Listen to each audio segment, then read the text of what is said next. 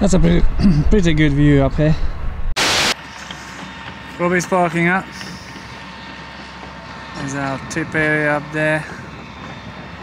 130 parked up, D6 parked up, Amphibious parked up, and that's how far we got.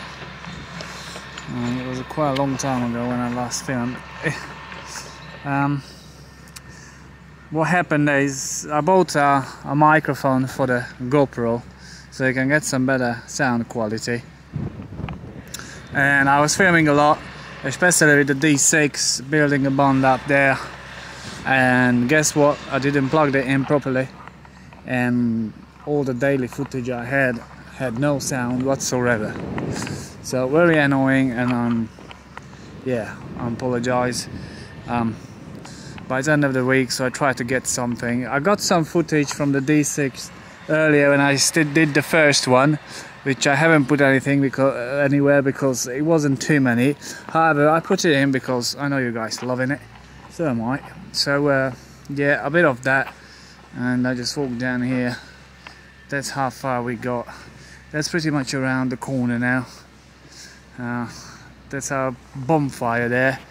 The first bonfire we had in the actual lake when we started, and right against it. So here we are. Solid bottom still, pretty good. I'm just making a ramp for the dumpers to reverse in, and as long as it just sits on the bottom. Eventually it wiggles down a little bit, but we just, you know, keep fiddling with it. It's with a 130 because, you know, we're not standing in, we're not using the same road for long, a couple of days, and we move along, so it don't really have to last very long. And the market stays here because we're just gonna do the batters with the dozer once we're finished anyway, so we probably end up making some more from somewhere.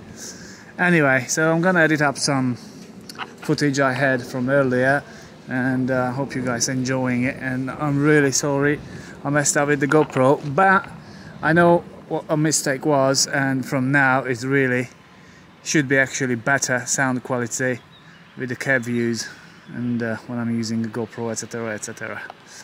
This camera I'm using is the best really, but it hasn't got that wide angle what the GoPro has, so you don't see as much with this one.